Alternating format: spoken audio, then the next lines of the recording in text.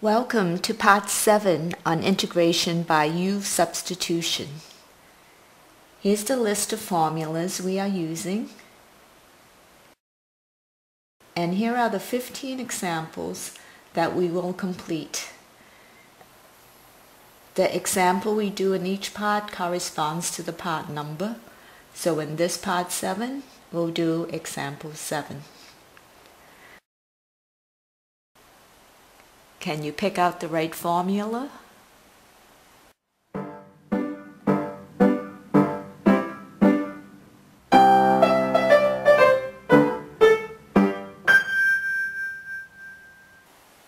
We probably all noticed by now, if we're going to use a trig formula, it's going to be quite obvious. So this is not one of the trig formulas. What's left? It has to be the power rule. Do we see something raised to a power? Yes, we do. So let's give that a try. Okay, now what do we have raised to a power? We could see it in the denominator. 2 plus secant x. So let us let u equal to 2 plus secant x. What's du? It's the derivative of u times dx. We get 0 plus secant x tangent x dx. Looking good, right? Let's plug u and du into our integrand. On the top we have du exactly. On the bottom we have u raised to the 3/4 power. To use the power rule, it has to be in the form u to the n du. That means the power here is -3/4.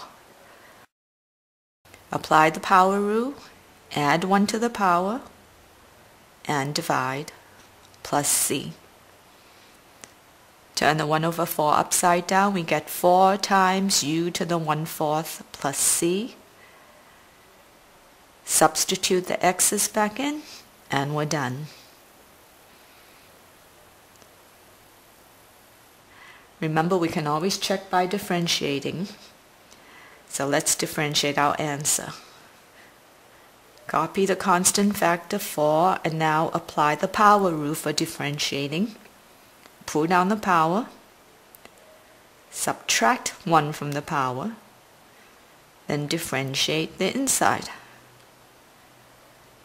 The 4's cancel, we get 2 plus secant x to the -3/4 power times the derivative of 2 is 0 plus the derivative of secant x. There's our secant x tangent x.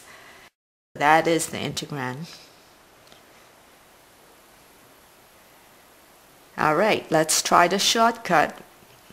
Do the problem without writing any u's in. We know we're going to use the power rule, so get it into the correct format. We write the integral of 2 plus secant x raised to the -3/4 power. Then we draw an oval. Inside this oval we have to have du exactly. If u is 2 plus secant x, du is secant x tangent x dx. And I rigged it up so it's perfect. We don't have to do anything. Immediately we can apply the power rule, add 1 to the power, and dividing by 1/4 is the same as multiplying by 4. And we're done.